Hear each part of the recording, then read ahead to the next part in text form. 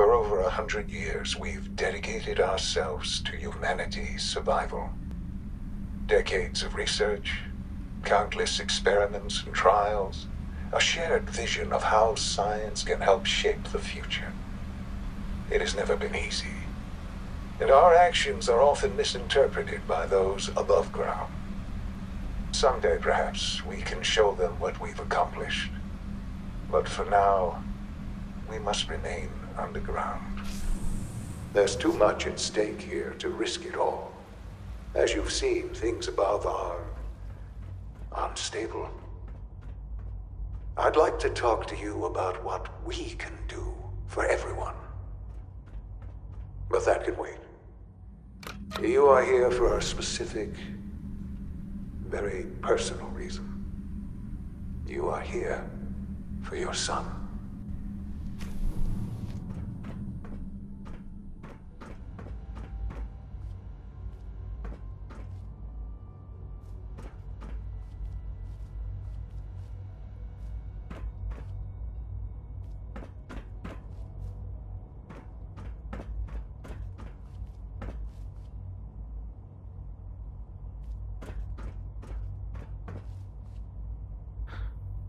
Shaun? Huh? Yes, I'm Shaun.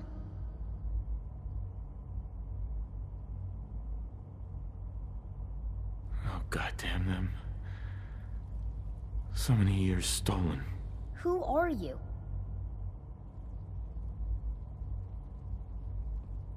Shaun, where is everyone? Father, what's going on? What's happening? Those bastards. They took you from me. What's going on? Father? Father! I'll kill them for this. All of them. I don't know you. Go away. Father! Father, help me! There's someone here, help me! Shaun, please. Calm down. I'll get you out of there. Father? Father, help me! He's trying to take me! Father? Father, help me! Shaun. S923, recall code Cirrus. Fascinating, but disappointing. The child's responses were not at all what I anticipated. He's a prototype, you understand. We're only just now beginning to explore the effects of extreme emotional stimuli. Please try and keep an open mind. I recognize that you are emotional, and that your journey here has been fraught with challenges. Let's start anew. I am Father. Welcome to the Institute.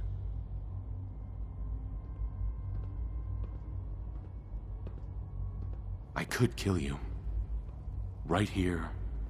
Right now. Yes. Yes, you could. And I would be powerless to stop you. God. All we're missing are the teacups and the white rabbit. Ah, levity. Excellent. A sure sign that you adapt quickly to stressful environments. But I need you to realize that this situation is far more complicated than you could have imagined. You have traveled very far, and suffered a great deal to find your son. Well, your tenacity and dedication have been rewarded. It's good to finally meet you, after all this time. It's me. I am Shaun. I am your son.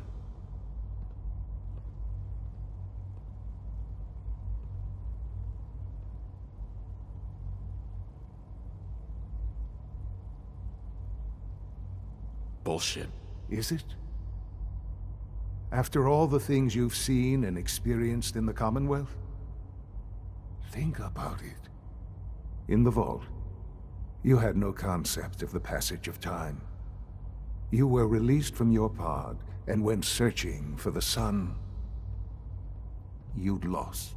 But then you learned that your son was no longer an infant, but a 10-year-old boy.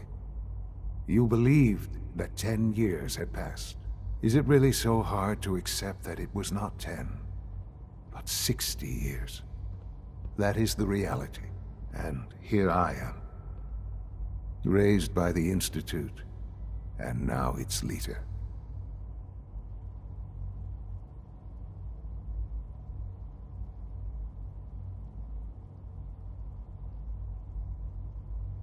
But why? Why take a child? Why take you? Ah, now that's the question, isn't it? Why me? At that time, the year 2227, the Institute had made great strides in synth production. But it was never enough. Scientific curiosity and the goal of perfection drove them ever onward. What they wanted was the perfect machine. So they followed the best example thus far. The human being. Walking, talking, fully articulate, capable of anything.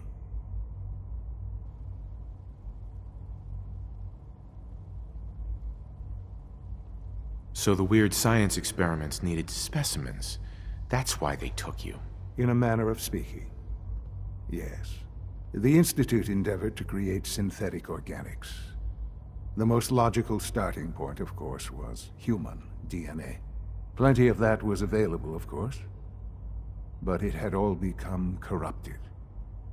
In this wasteland, radiation affected everyone.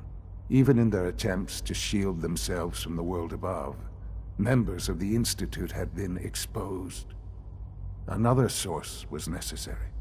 But then the Institute found me, after discovering records from Vault 111. An infant, frozen in time, protected from the radiation-induced mutations that had crept into every other human cell in the Commonwealth. I was exactly what they needed.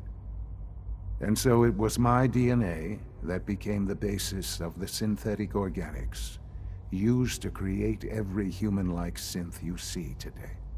I am their father. Through science, we are family.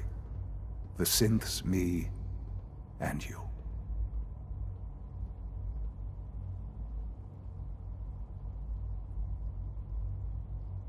60 years. So much time. Wasted. I know. I know you must have questions. Please. Anything I can do to help you understand. Kellogg. He worked for you? Kellogg. He was an Institute asset long before I arrived here. It wasn't until I became director that I learned of all the things he'd done. What kind of man he was. You knew the man was a psychopath, but you used him anyway? Would you have preferred that I turned him loose on the Commonwealth? At least keeping him on a short leash kept the collateral damage to a minimum. The Institute took advantage of Kellogg's vicious nature. I will freely admit that. Institute technology prolonged his life, and his usefulness far beyond any normal human lifespan. He never failed the Institute, but his cruelty became more apparent with every completed objective. I won't lie. It's no coincidence your path crossed his. It seemed a fitting way to allow you, us, to have some amount of revenge. What else can I say to ease your mind? Your mother. She never got to see you grow up? Yes. What happened to her was... I've gone over the records of the incident, of course. It seems her death was an unfortunate bit of collateral damage.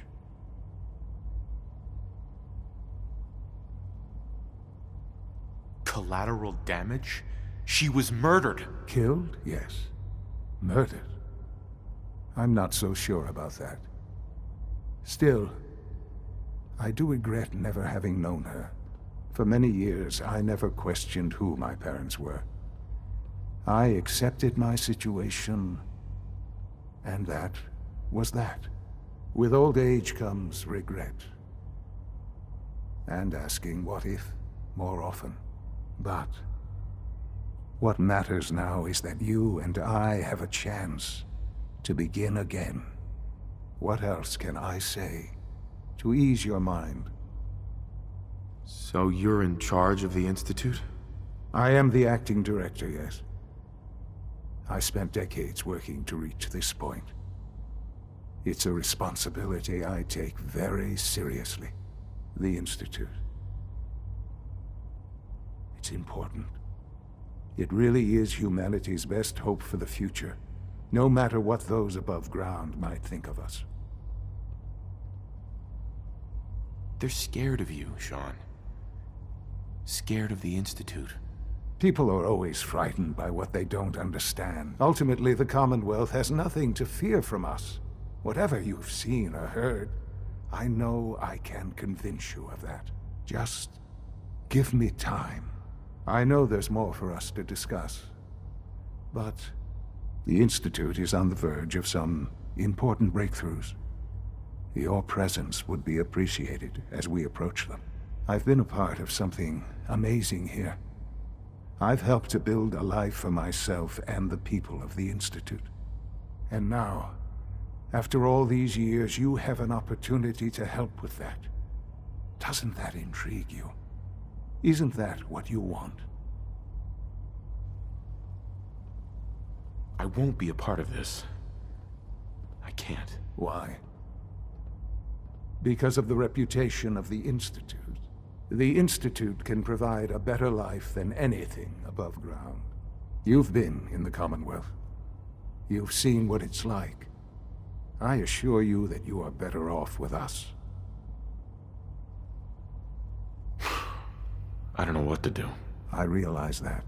It's why I'm trying to help you. I hope that you can see that rationally. The Institute is the only thing left in the world that is worth being part of.